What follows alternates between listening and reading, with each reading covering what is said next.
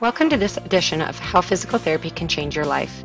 Our spine supports our body and gives it structure. It allows us to move freely and with flexibility. The spine serves as a channel of communication between the brain and the rest of our body.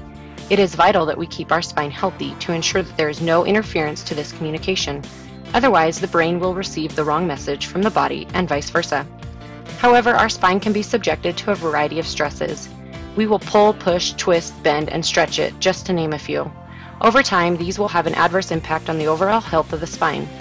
While exercising is a good way to maintain spine health, physical therapy has shown a number of benefits. The physical therapist will assess the health of the spine and then will chalk out a plan that would help the most. Revitalizing the spine involves restoring spine health.